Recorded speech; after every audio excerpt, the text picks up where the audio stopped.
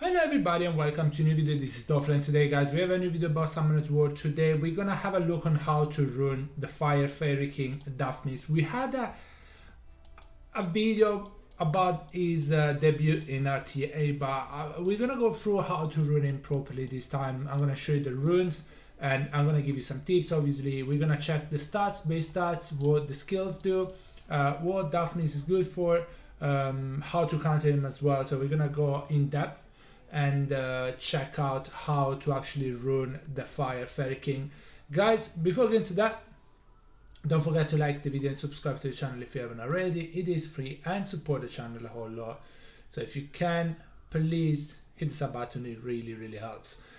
Now, let's check the base stats. I don't have him built in PvE yet.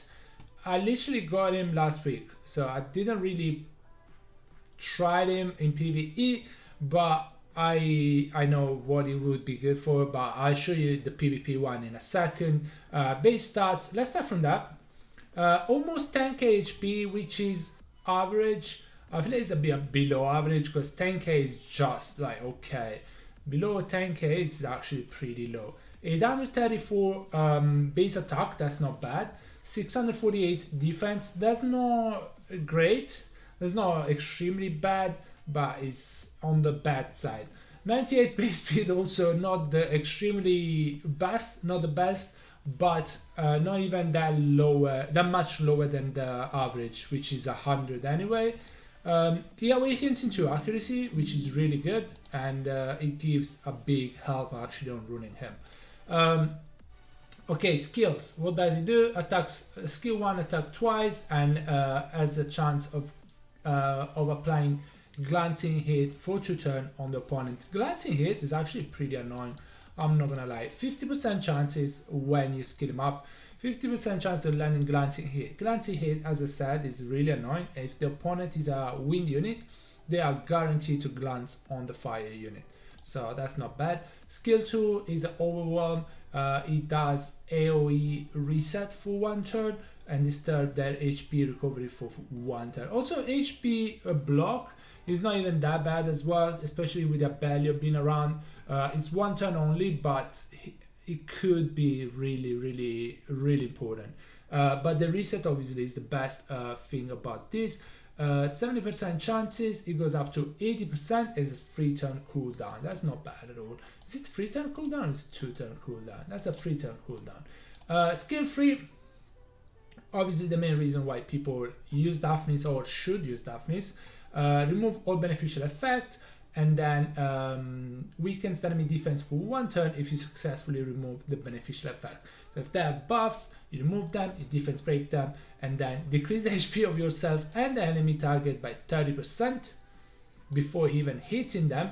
15% if it's a boss. Okay, inflict great damage to the target and creates a shield that's 50% of the inflicted damage for 3 turns afterwards, meaning strips, defense break, massive damage. 50% of the damage creates a shield on Daphnis, which give him sustain.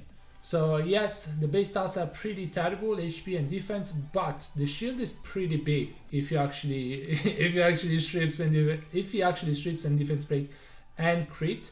The shield is actually pretty good. It's on 3 turn cooldown. The good thing is this skill is a 3 turn cooldown as well. So once that shield goes out, he has it again. In the meantime, he's gonna get focused. He will get focused, but he's gonna have a decent shield again if he actually strips, defense break, and crit. Leader skill, crit rate overlap monster arena by 33%. That's not bad, but obviously you probably gonna use HP percentage. Leader skill in arena, speed leader skill in arena, probably not the best. But if you don't have anything else, that's gonna help him crit, right? So yeah. So what is Daphnis good for? I think it could be good for siege offense, to be honest. You get rid of 1 unit on the opponent side straight away, and then you know, it's gonna be easier as a 3v2. I don't think it's probably gonna be decent for bosses in TOA because he has that skill. Obviously, that the boss monsters in TOA though don't have immunity though, so it's gonna be hard for him to defense break unless you defense break with Lauren. with any other defense break, and then Daphnis is gonna do big damage. It's 15% instead of 30, but 15% HP of the bosses is a lot. So it's probably gonna be decent for that. I still prefer like Jameer, I still prefer Spectra, I still prefer the light Griffin, but probably is decent. Any other plays to use him? Arena offense maybe, but there is AoEs, there is Kaki that is a lot better than him for arena offense. So I feel like RTA is the best place to use him. He fell off a little bit, but I do believe he's underused, to be honest with you. I got him last week, I used him a little bit, and he has won every game I used him in, or he has got pre-banned, which is great as well, because he allows me to use the main team, let's say. That's how Daphnis is. I still have to grind him. Definitely need to put some more grinds and stuff. He's not fully grinded for sure. He's on Swift focus. Obviously the focus is really important because of skill 3. You want to strip and defense break, and also the crit rate is really important. I would like 100 crit rate, but I'm a bit far from that. I can get over 90% with grinds, but again I'm not there yet. But yeah, speed, crit damage, attack on Swift focus. I would like Swift will better, but I can make him fast enough, or I can get enough accuracy and crit rate if I put him on wheel, because I feel like my wheel runes are my other monsters already. I don't want to switch them around too much. But yeah, this is the runes here. I mean, obviously you can get more speed, but the 23% crit rate is actually pretty important. Accuracy, I can get higher accuracy here, which would be really important. That's another one that can get a little bit extra accuracy.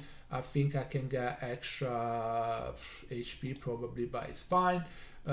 Extra crit rate could be possible here, can be possible. I can get 10% extra attack here. A little bit more HP, I think I can get that, and a little bit more crit rate here.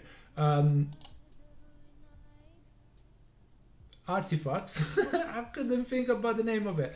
Additional damage on the artifacts is the best way to go. Additional damage by attack obviously is the most important. Additional damage by speed is also pretty important.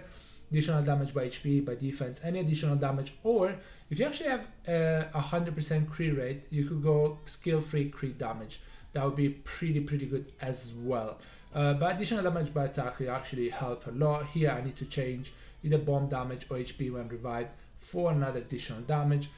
Here I have 3 additional damage, which is really good. I would say main stat should be attack, because you want as much attack as possible, so you can do as much damage as possible on the opponent. Again, Swift, you can go Rage. I kinda wanna try to build him on Rage, because I feel like it's fine, it's really fast, but I feel like I can go a bit slower there, because Tableau is 167. It doesn't need to be 267, sorry, 276.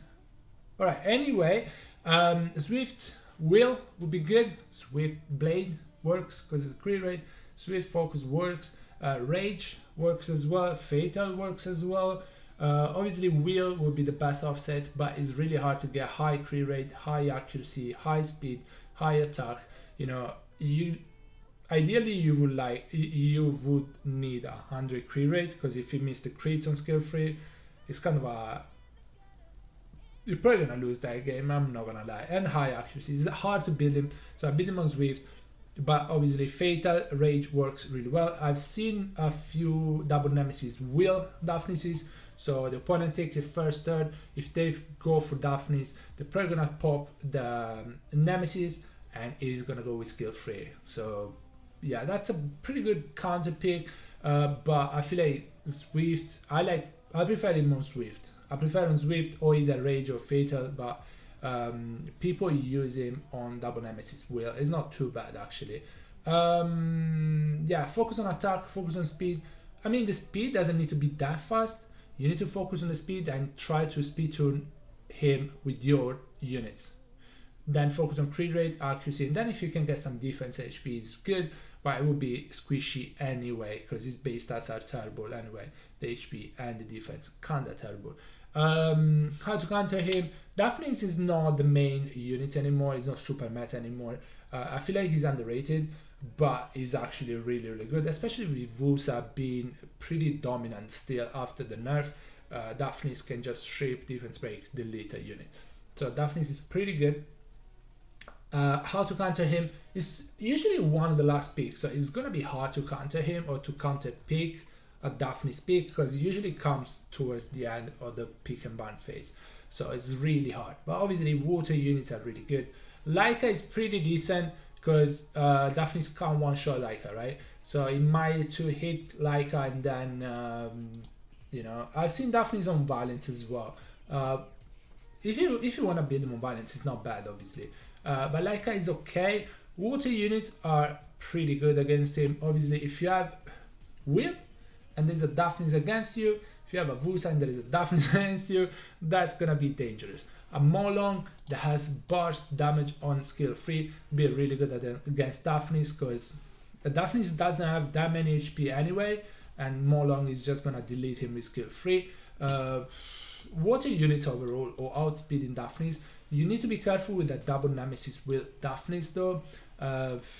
It's dangerous because if you don't kill him, he's gonna move, it's probably gonna kill one of your units, but usually is one of the last picks, so it's gonna be really hard to counter pick. So water units work pretty well against him because it might glance on skill free against them, and they are probably gonna crit against him, meaning they're gonna do more damage on him, and he's not the tankiest unit in the whole game. But I honestly am really happy that I got him. It's actually a really fun unit. Guys, that's gonna be it for the video. Let me know in the comment below if you have any question, and I'm gonna answer them. Let me know in the comment below how you have your Daphnis built or how you prefer him built. And guys, thank you so much for watching the video. Hope you enjoyed it, and I'll see you on the next one. Bye bye everybody, take care guys, stay safe, bye.